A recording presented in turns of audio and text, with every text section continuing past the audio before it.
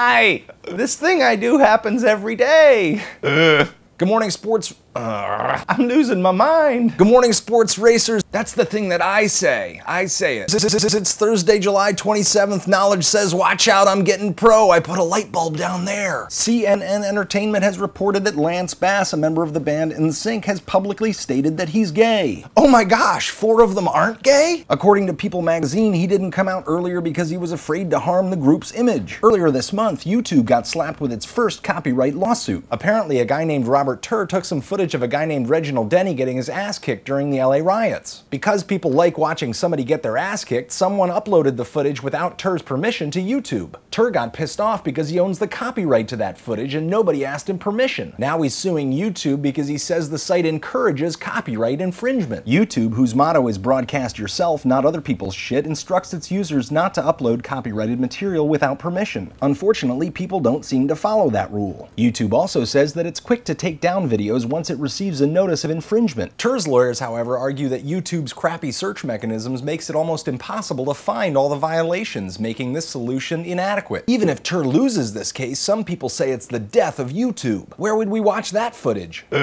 Although this case involves what some people would say is professional footage of a guy getting his ass kicked. Perhaps the bigger concern for YouTube is your and my footage of people getting their ass kicked. Generally, when we think about copyright, we think about things that have that cool little C with a circle around it. But according to US law, original works published after March of 1989 are granted copyright regardless of registration or the use of that cool little C. When somebody paints a smiley face on their nuts and takes footage of them bouncing around, they're usually not thinking about copyright. But in the last few months, consumer-created video has become all the rage, and those dancing nuts might actually have value. Because money's potentially involved, getting the permission of the copyright holder of consumer-created media is suddenly in hard focus. Suddenly, lots and lots of people are reading the fine print, like the YouTube Terms of Service. Although that kind of language has been around forever, suddenly it means something different. Some people could care less about mass distribution of their work without their permission, even if other people make money off of it. Some people are okay with their stuff being distributed, but aren't really cool about other people cashing in on it. Creative Commons has a series of licenses that you can use to tell other people that you're cool with having them use your stuff. As long as they adhere to the rules of the license, they don't have to ask your permission. Rocket Boom, for example, uses the Attribution Non-Commercial Share-alike license. That means you can use their stuff if you give them credit, don't try to make money off of it, and if you create a derivative work, you have to release it under the same license. Unfortunately, some people don't seem to understand the non-commercial part of that license. According to Rocket Boom's blog, a commercial site called Podshow hijacked Rocket Boom's videos, put ads around their show, and didn't provide a link back to the Rocket Boom website. Podshow's legal policy states Podshow respects the intellectual property of others. One of the founders of Podshow is Adam Curry, seen here in a copyrighted MTV video clip that was illegally uploaded to YouTube and then republished on his podshow.com blog.